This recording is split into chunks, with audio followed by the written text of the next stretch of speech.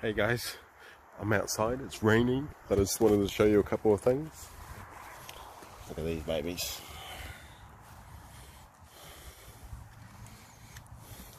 Very healthy. Everything's dying back because we're in autumn, but these are still growing, but the bottom is gone. But hey, might get a couple more out of them, I don't care. Got eggshells. Seem to be working. I wanted to show you my broccoli. I'm really happy with the growth on it.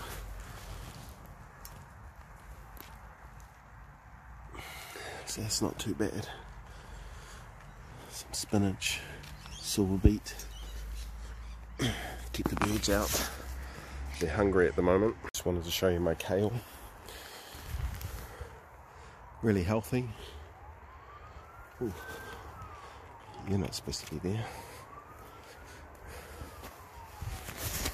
So, in containers, I've got bok choy.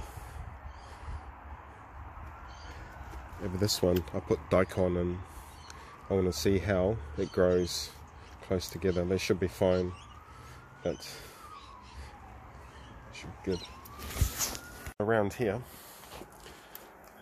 coffee grounds. Just put it on top, it'll rot down and give it food. So I put everything up here because I'll be losing the sun shortly. But it's amazing what you can grow in pots. As you can see through here, pots, sweet potato, we eat the leaves. And all through there. I've got ginger growing over there, which I'm going to bring inside shortly and put it in the window because it loves the heat. I'm going to try and keep it growing as long as I can. Yeah. And this is turmeric. Got turmeric growing, big bunch of turmeric there. Can't wait to harvest this. Really enjoyed growing turmeric. And I've also got capsicums up here. Still growing, so quite wonderful for them. And even still flowering. Over here you can see this one's in the cold, not doing so well, but it won't be long. I'll harvest that and maybe I'll stick it under the eaves as well. Not sure yet, got to find the room. My pawpaw, oh my god, my pawpaw is so good. I'm so happy with the pawpaw. First time growing it in a pot of all things. Crazy, in a pot. Over here, I've got some oyster mushrooms growing. They're in bags, they're outside at the moment, so the mycelium is just going through.